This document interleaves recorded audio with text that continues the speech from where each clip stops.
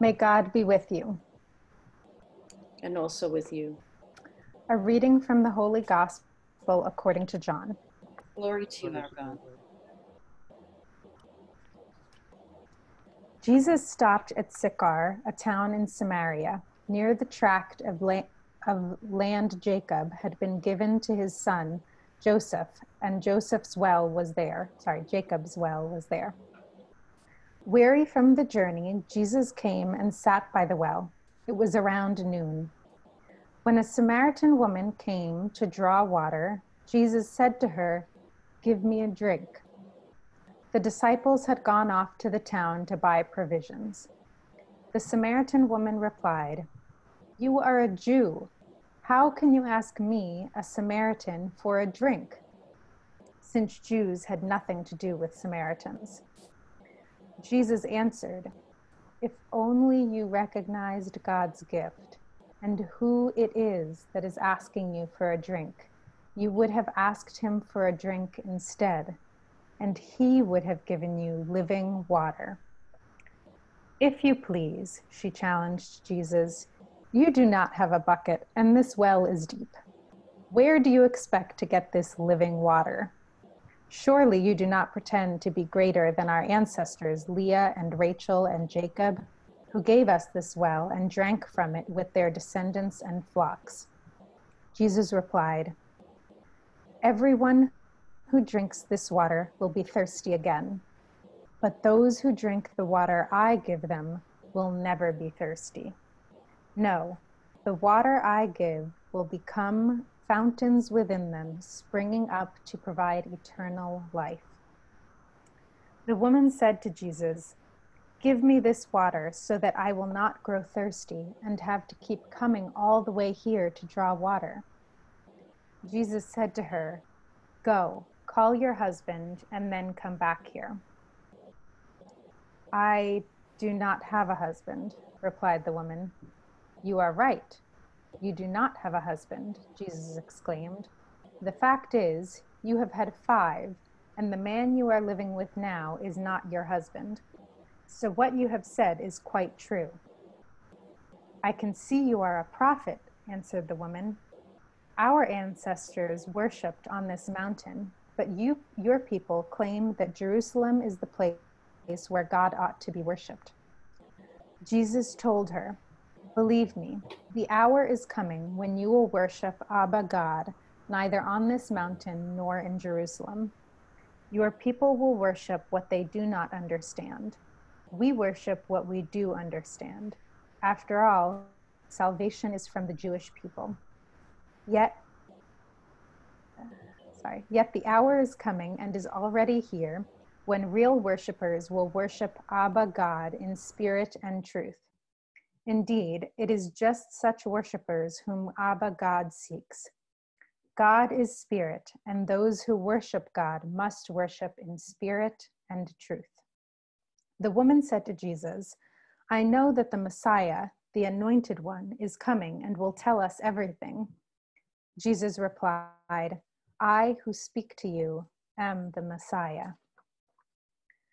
The disciples, returning at this point, were shocked to find Jesus having a private conversation with a woman.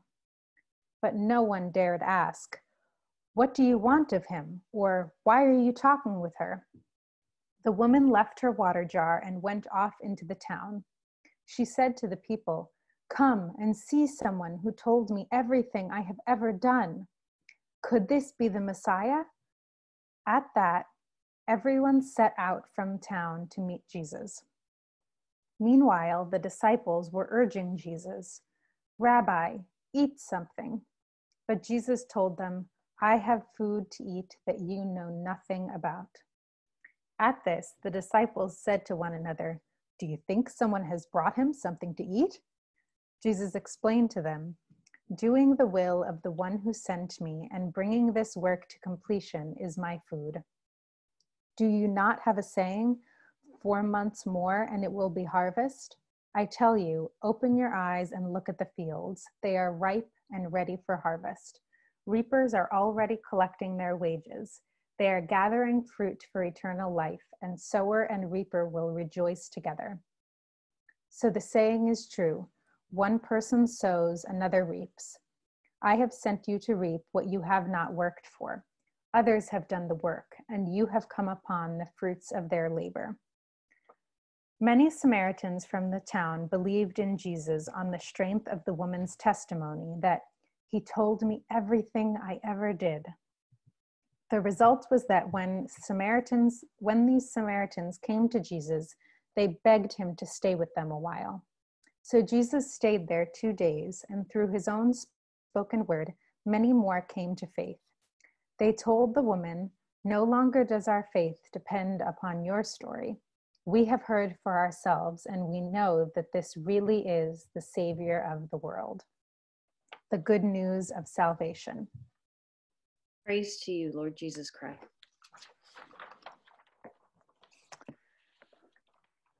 Is this the time for the homily? You are welcome to begin the homily, Leanne. Great. Thank you. Okay.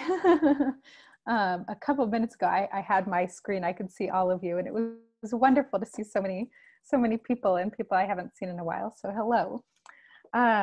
If for some reason like it becomes sort of choppy, just Jamie, I can see you. Maybe if you just like wave your hand, just let me know if it becomes choppy. Okay. This month marks 10 years since I first told another human being, "I think I might not be straight." It was my high school guidance counselor, and I was 16. I have been coming out to people ever since. After learning that I am gay and I go to church, people often ask me, "How do you reconcile being gay and Christian?" Or, "Isn't there discord between your faith and your sexuality?" I imagine some of you may have received questions like these too. My answer was always, no, there's no discord. I believe that God loves me, and I have found loving community at Dignity that celebrates my being queer. It wasn't until I found myself in spiritual direction a year ago that I realized that maybe this answer is too simple for me. 2 relationships led me to look more closely at my faith and how I perceive my sexuality. I recently found out that I have a queer cousin. At a family engagement party, I learned that my 3rd cousin, Allison, had moved in with her girlfriend. Now, I have only met Allison once or twice, but I was thrilled to know that I have queer company in my family. A few months later, my mom showed me some photos that Allison had posted on Facebook of her and her girlfriend on vacation celebrating their anniversary. I commented to my mom about how much fun they seemed to be having, but inside I was having a conflicting response. Part of me was happy for them, but there was also a little voice inside of me that was saying, "Why do they have to show off their relationship like that? Couldn't they keep their lives a little more private?" To be honest, I have had similar reactions when I have seen a queer couple holding hands while walking down the street. As I reflected on these occurrences, I realized that my judgment of others was a reflection of my own lack of self-acceptance. Around the same time that I found out my cousin Allison was gay, I entered into my first serious relationship. When my ex-girlfriend and I started dating, I discovered that I really enjoyed spending time with her, but it was very difficult for me to show her physical affection. I was afraid that kissing or holding hands with her would not be acceptable in other people's eyes, and more importantly, in God's eyes. It took some digging for me to remember that the number one message about sexuality that I received from church as a child was, "Don't have sex until you're married." I learned that sex and other physical expressions of love were only acceptable to God in the context of a heterosexual marriage. And it was this buried belief that was preventing me from entering more fully into the relationship with the woman I was dating. When I shared these experiences with my spiritual director, she suggested that I pray about them and see what God had to say. One of my favorite forms of prayer is Ignatian contemplation or imaginative prayer. You may be familiar with this form of prayer, but in case you are not, I will describe it. Ignatian contemplation is based on the belief that God can speak to us through our imagination. I begin by asking God to guide my prayer. Then I select a gospel story and read the passage several times. I pay attention to what images or phrases stand out to me. Once I feel that I have become familiar enough with the passage, I ask God to be with me again, close my eyes, and picture the setting of the passage in my mind's eye. I pay close attention to the details, what I see, hear, taste, smell, and feel.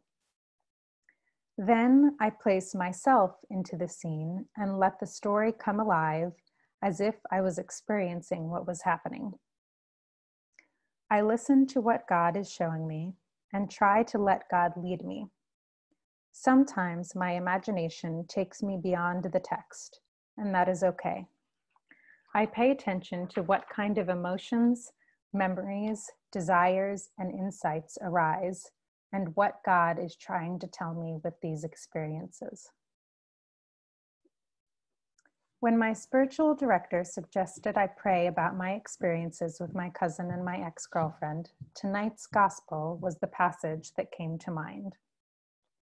The story of Jesus and the story of Jesus meeting the Samaritan woman at the well was one that I was familiar with, but had not read in a long time. I am now going to try to describe to you my experience praying imaginative prayer with this passage. This experience of prayer is very personal and not one that I normally share with anyone, let alone a virtual congregation of people. It will give you insight into my understanding of the divine and my relationship with God. I invite you to receive this openly as my experience and take from it what you will and leave whatever does not resonate with you. As I began my prayer by reading the passage a few times, I was first struck by the beauty of Jesus's description of his living water. The New Revised Standard Version translation says, "Everyone who drinks of this water will be thirsty again, but those who drink of the water that I will give them will never be thirsty.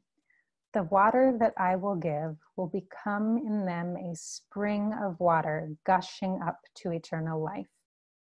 Isn't that description beautiful? I thought, whatever this living water is, I want it. The other thing that stood out to me as I read the passage was that the Samaritan woman and I have something in common. While she may not be lesbian, gay, bisexual, transgender, queer, questioning, or intersex, we both have been outcast because of our sexuality. And interestingly, it is her sexuality that Jesus uses to show her that he knows her. When I began to imagine the scene and placed myself in it, I became the Samaritan woman talking to Jesus.